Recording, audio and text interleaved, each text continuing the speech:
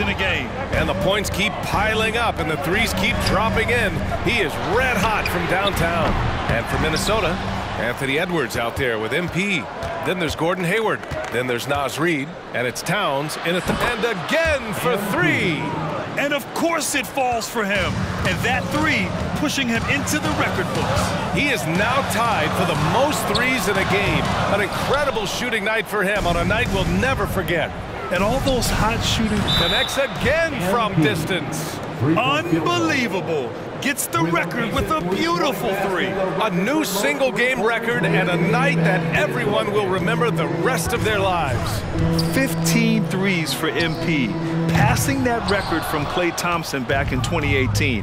An all-time performance, and we're lucky to see this. This one for three, and again for